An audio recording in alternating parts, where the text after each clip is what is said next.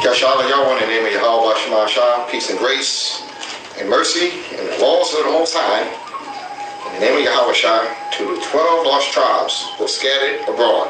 So let's go to our opening subject today. It's called the Judgment of the Great Whore.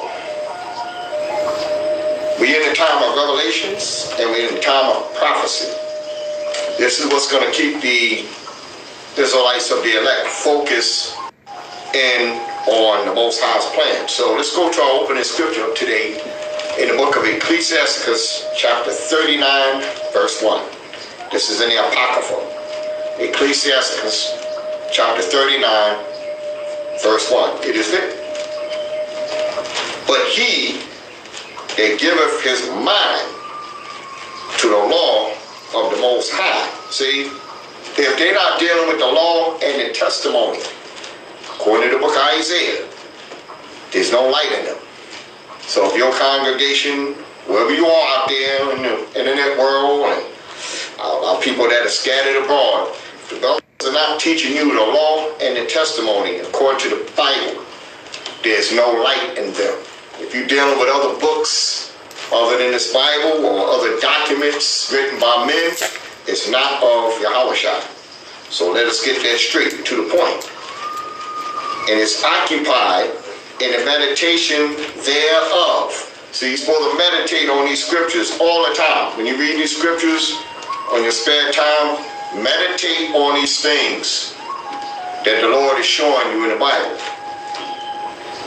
And it says, "We'll seek out the wisdom of all the ancient what? The ancient prophets." Where is it found at? Jeremiah, Ezekiel, Isaiah.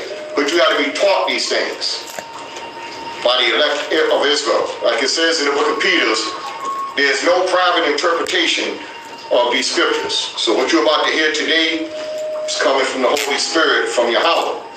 So you see all these teachers out here, they picking up all these different books, and they trying to tell you what's in Revelations, what the woman is, what the beast is, the mark of the beast, and so forth and so on. You have to be of the elect, and you have to have the spirit of Yahweh and the laws in you in order for you to interpret this Bible. Period. It tells you that in the scriptures. And be occupied in prophecies. So here at the base, we occupy ourselves with prayer, we occupy ourselves in the law, and we occupy ourselves in what's written in this book. So let's go to Revelations, right? Chapter 1, verse 1. The revelations of Mahashah Jesus Christ, or Yahweh, which Yahweh gave unto him to show his servants things which must shortly come to pass. You see that? So we are living in the time of the revelations of Yahweh Shah, and the things that's written in here that you're about to hear today is for your edification. And these things are getting ready to happen in the earth. So the Most High always sends the prophets out to forewarn our people in their sins so that they can repent and come back to the covenant and the law and keep the faith of his Son so that we can be saved and we'll be well-rounded Israelites. That's what it says. And which must shortly come to pass. And he sent and sanctified it by his angel unto his servant John. John was one of the last apostles. The other ones had gotten killed off in their administration works, and they came to their end. And then the other apostles that were still around, like John, they put him on the island of Patmos, which is over there in the Mediterranean Sea. They put him in jail, and they outcast him, so to speak. The Romans did. Who bear record of the word of Yahweh and of the testimony of Yahweh Shah, and of all things that he saw. So these things that you see in Revelations have to be interpreted. By who? By the prophets. The servants or the Israelites? Which ones? The elect. Is everybody in Israel servant and everybody in Israel prophet? No. The book of Jude tells you everybody don't have the spirit. So when Yahweh chooses the elect of Israel to go out, our biggest mission is to get past our people's mindset of the ignorance that they have in them, imposed on them by the will of man. See what it says here? Blessed is he that readeth, and they that hear the words of this prophecy. There you go again with the word prophecy. And keep those things which are written therein, for the time is at hand. So everything that's in Revelations is our guide into the coming of Yahushua. So as we start to see these prophecies unfold, that builds up your faith, that builds up your foundation in the law and the testimony, and it gives you hope because you know what's coming. The Lord said, I'm not going to leave you comfortless. I shall send the Holy Spirit, which is the comforter, and he shall teach you all things. See, the comforter is not a man. It's the Holy Spirit. That comes from the Most High. That's a gift given to those who are obedient and those who are of the elect of Israel. See? John to the 7 churches which are in Asia. So at that time, we're going back to the 1st century AD. So John acknowledged that there were 7, they call them churches, but the word assembly means in Hebrew, Tazawa Ba Laya, the congregation. So there were 7 of them back then. And these congregations of Israel, they were in the law, and the apostles had went through there on their missions, and they had put things in order that Yahushua had told them. And then the congregations were meeting on the Sabbaths. They were keeping the high holy days. And we were amongst the Gentiles. And these Gentile nations saw us doing these things just like today. We're coming together.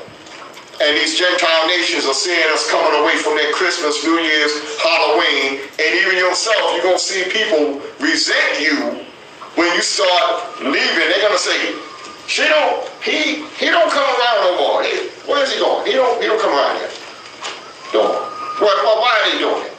Because it tells you in the book of Peter's, we're going to be doing this. And when we start going away from the Gentiles, we'll read that to you, they're going to start resenting you because they're still out there in the world. And when people are out there in the world, brothers and sisters, you have to leave them to their fashion. All right, so let's go to 1 Peter chapter 4. And it's going to show you that. Let's go to 1 Peter chapter 4, right? It says this.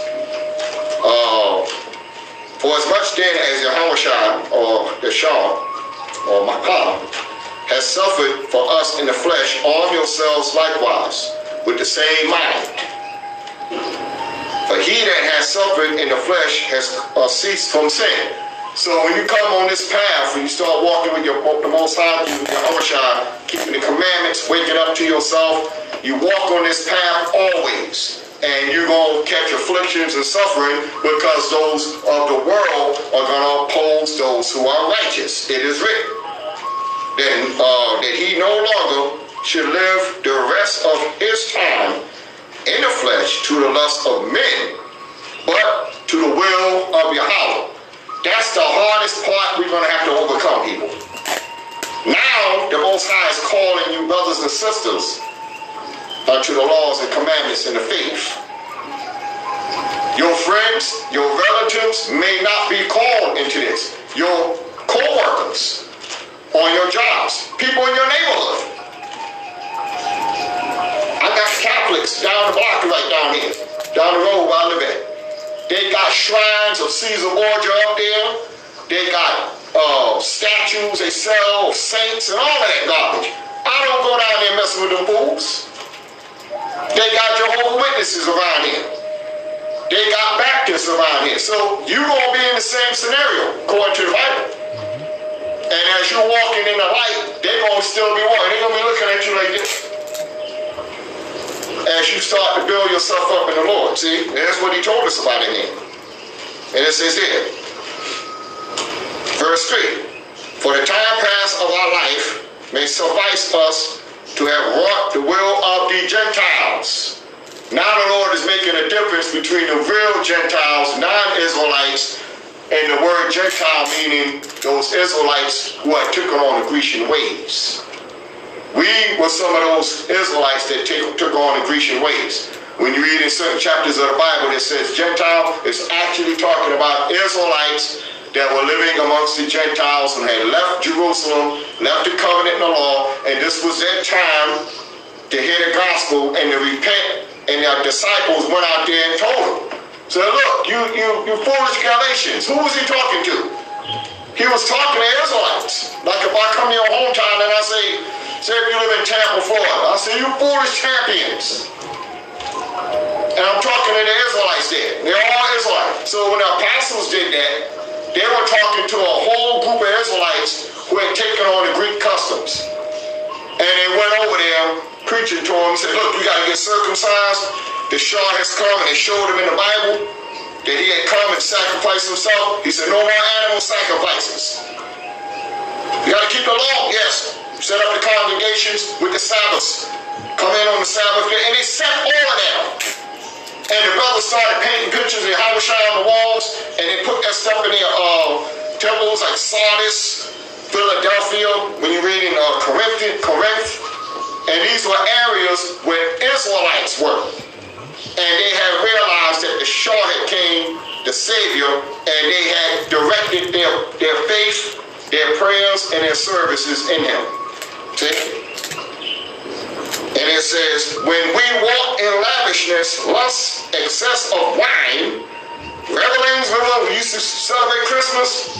We all did it when we were children because we didn't know no better because our parents was foolish. And some of us went into these different denominations and different ideologies of our own people in their foolishness. So when the Lord calls you people, he's going to call you away from all of that. And you got to put it behind you. See? And say, get the hints. See what it says here? Banqueting and abominable adulteries. Which one were you in? Check it out. That's right there. Showing we coming to the light now.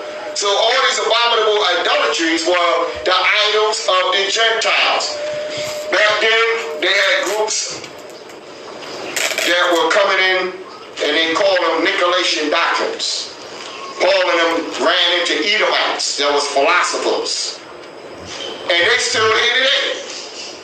The Nicolaitan doctrines are Jehovah's Witnesses, Catholics, Baptists, Seventh-day Adventists, all these so-called whoredoms that come out of the Porsche Roman Church. And I'm going to show you that today. These are the groups that the Lord said in the Bible that were going to be false Christs and false prophets and apostles. Matthew 24, verse 24. And you're going to start seeing this in the things that they do. He said you're going to know them by their fruits and the things that they do. And as it says in Colossians, this is not of Yahshua, it's of the world. It's not of Yahushua. You're going to start seeing these things. It ain't of the Most High or his commandments. See what it says here? Verse 4. Wherein they think it strange that you run not with them in the same excess of riot, speaking evil of you. You're going to be evil now. Now that you're putting on your girdle, you're putting on your hairdresser sisters, and you're putting on your borders of blue, you're putting on your robes, brothers, the ones of you that do that in righteousness, they're going to look at you and say, you're part of that coat of the Israelites. And they're going to shun you. So learn to be alone. Learn to be with your brothers and sisters of the faith, because it says, who shall what? Give account of him that is ready to judge the quick and the dead. And for this cause was the gospel preached also unto them that are dead. Who's the dead dry bones? We spoke about that last week. Our people. The other ones is dead in these groups. And the Lord told us to go to the lost sheep of the house of Israel and preach to these dry bones, because our people right now are dead. That's why Ezekiel said, you know it, Lord. He said, can these bones live? Can they live? And life, according to the Bible, is the laws. If you ain't got your Yahushua in your life, the Lord says you don't have no life. And so we're going from deaf people unto life in Yahushua. All our people that's out here that's not into this, they mental slaves. They set for damnation and destruction because they don't believe. But the ones of us that the Lord reach, those going to be the apples of his eye. See? So let's go back to Revelations chapter 1. And it says here, verse 4, grace be unto you and peace. And he was talking to these churches areas over there where our people were. It says, from him that which is, and which was, and which is to come. And from the seven spirits which are before his throne. And from Yahushua, who is the faithful witness of the first begotten of the dead. So the ones of us that wake up now, we are the ones waking up out of this dead state of being, coming up out of these church systems and monuments and lies that our forefathers went into and we were taught to as children. And the prince of the kings of the earth, unto him that loved us and washed us from our sins in his own blood, and has made us kings and priests unto Yahweh his Father. And him be glory and dominion forever and ever. So when that time comes, the Lord promised us a crown on our heads. And we're going to get those crowns. Right now, we're not crowned. We're not crowned. So don't think you're crowned because you're a bishop or you're evangelist or whatever your position may be, or a member of the congregation. These crowns are going to come in when Yahushua returns, and we go through these tribulations and are worthy of getting those crowns. That's why the Lord said, work out your salvation with fear and trembling, and be convinced in your own mind that Yahweh is the power, his son is the Christ, and this Bible, according to Isaiah 34:16, is his word. Seek ye out of the book of the Lord and read. So verse 17 says what? And then came unto me one of the angels, which had the 7 vials, and talked with me, saying unto me, come hither, and I will show you the judgment of the great whore that sitteth upon many waters. Remember that. It's for whore. And this whore is about to be judged. The angels have 7 vials that they're going to pour upon the earth. And when they pour these things from the spiritual realm and infinite throne of the Most High, these things come into the earth as events and prophecy. Like when you read about the 4 horsemen in Revelations, those are actually 4 spirits that the Lord is going to send in the earth, and these spirits are going to work on the minds of men. These are vibrations that is going to cause these men to go into in these times: death, economic destruction, plague, and so forth. It tells you that about the 4 horsemen and worldwide war.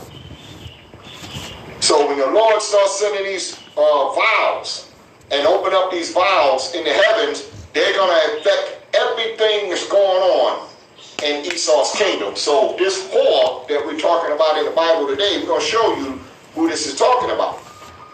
And it says here, with whom the kings of the earth have committed fornication. Now we're looking at the kings of the earth.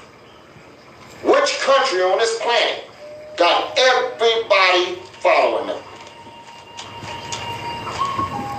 Is it China? No. Is it Russia? No. Is it Australia? No. The United Kingdom? No. It's talking about America. Because every nation on this planet comes here for commerce. In Ezekiel chapter 17, this place called America is also known as the city of traffic, because everything traffics itself through here. Drugs, corruption, dirty money, murder, corrupt religions, politics, and every demon and sorcery on the planet Earth comes right through this country right here. So when it says the kings of the earth have committed fornication, and the inhabitants of the earth have been made drunk with the wine of her fornication. Wine represents knowledge. What has this whore done to people on this earth? It has Christianized the world. You see this world map? This is a world map of the Roman Catholic world. The ideologies that they use is democracy and republicanism. Communism was made up by Stalin and the Russians. The Catholic Church